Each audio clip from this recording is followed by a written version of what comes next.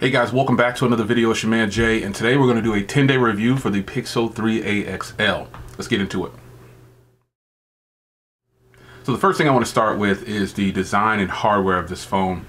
The Pixel 3a XL is on the larger side, and it has a 6-inch display. It's got some hefty top and bottom bezels that balance the phone out. That's not a bad thing. I don't mind having some bezels sometimes when you want to hold the phone in this orientation to play a game or whatever you're doing, taking a photo. It's perfectly fine. But the phone is made of plastic, and they say polycarbonate. Well, it's plastic, and it doesn't feel any less premium than my current Pixel 3. And I compare those phones because they have the same design. But one is plastic and one is glass, so I really can't tell the difference in the two. But what I will tell you is that this phone is definitely built very well, and we know that plastic can crack, but plastic will scratch quicker than it'll crack. So if you drop this, you should be okay, depending on what angle it hits. Your phone definitely will have some scuffs on it probably, but the design and hardware of this thing is actually really nice. I mean, I'm ready for a change from Google, but for what this is, for this price point, it's actually pretty premium. Now the screen on this device, like I said before, is 6 inches, and watching videos and content on it, I think you're probably going to be happy with it. It is an OLED display, so the blacks should be really black for you. The colors should be really punchy. It's not HDR certified, but when you play an HDR video, you will get the gist of, you know, how crisp and clear the screen can be. And imagine if it was HDR, but the screen is big, beautiful, vibrant, and it is absolutely on point, man. You should be very pleased with this screen right here. Now, performance is something that I ragged on this phone before having it with the Snapdragon 670, and I'm taken back by that.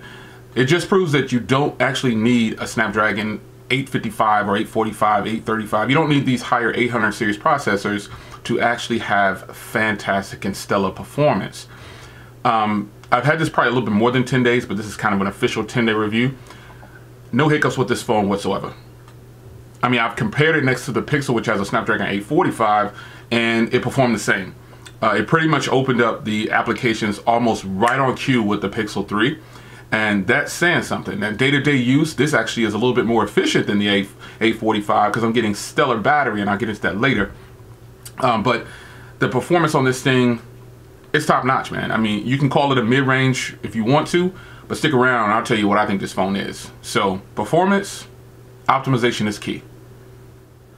Now, battery life is something that a lot of people want to know about this phone. At this point, I'm getting well over 24 hours, like a full 24 hours, not a work day. I'm getting well over that and into 7 hours of screen on time or more. This is really fantastic battery, folks. And again, it goes back to that processor being really battery efficient to push this 1080p display. And it does have a pretty large battery inside of it, well over 3,000. So this is something that is really helping the phone in a sense, coupled with that processor. It's really doing its justice. And if you keep a darker wallpaper on there, you'll really see the savings of the battery where it sits in standby mode. So I think you'll be pretty happy with the battery life on this thing. And I consider myself kind of a heavy user only because I get so many notifications that it's unreal. Like my emails are always popping off. Social media, I don't leave all those things synced. Now remember, battery life is always determined by the user. We're all going to have different apps. We're all going to play different games. We're all going to have the screen brightness different. That's a question that I have to answer though. People always ask me, where do you have your screen brightness at? And I keep my screen brightness at auto. Now, one of the highest selling points, if not the main selling point of this phone, is these cameras. These are the same cameras in the Pixel 3. I keep pointing down. In the Pixel 3 and the Pixel 3 XL, these are the same cameras, folks. I've heard people say, oh, it has a different chip. It's got this programmed differently. Fact is, these are top-notch cameras. Now, I used to say that they're not the best for video recording, when in fact I probably could use these to record videos. Like full time on the channel, I could do it. With some tweaks and adjustments, I probably will record a lot in 4K because of the crop, because 1080p at 60 frames per second is my favorite to shoot at, or 4K at 60 frames per second, but shooting at 1080p at 60 frames per second on this phone is really close, and so you lose field of view. But overall, the quality is not bad, folks. I've compared this phone's video cameras easily I've done 5 different phones, and the phone comes out on top in some way or another. But where the phone does the best, even over all the flagships that are out there, is still shots. So let's take a second and let's look at some portrait photos. And I don't do selfies. I just regularly don't do selfies, but I really have been enjoying how portrait, and if you guys know me, you know, I'll pretty much only take portrait shots with Pixel phones because it gives you both photos. So I can choose the portrait shot or the regular shot. And I really like that. It saves time instead of taking a portrait and a, you know. So let's take a second and let's look at some photos here of the Pixel 3a XL shooting with portrait and just regular, just some photos that I've taken. I think you'll be impressed.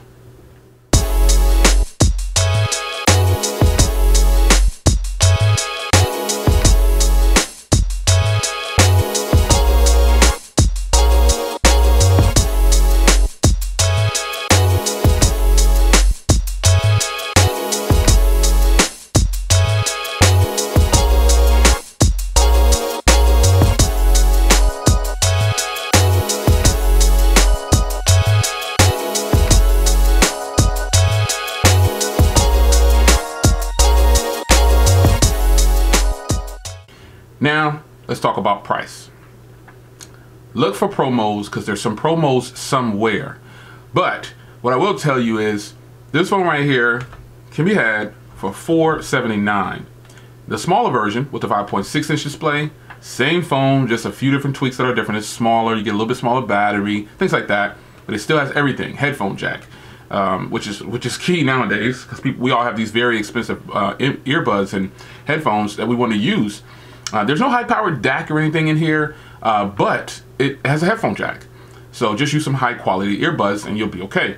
But it doesn't have an IP rating. It doesn't have wireless charging. It doesn't have any of those things. I don't require wireless charging. I don't require the IP rating. I don't require all those things. So if a phone has that, though, it's a bonus to me.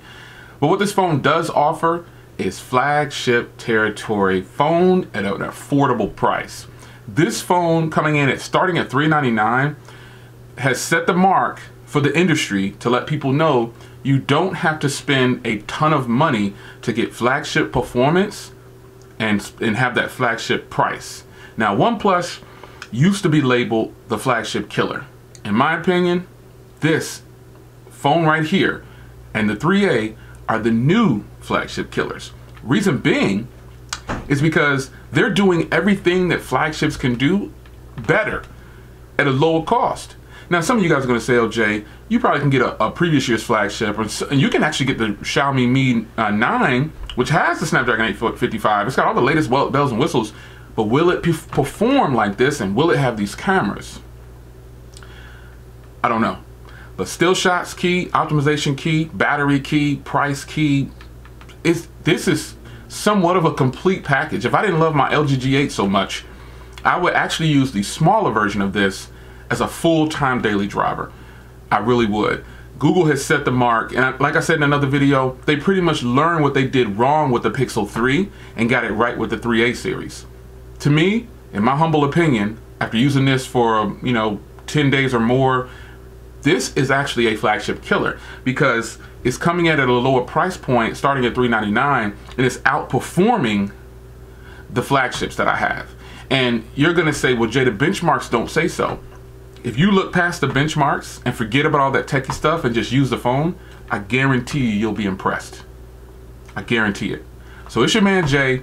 This is 10 days, we'll call it 10 days with the new flagship killer. I'm out. Take care.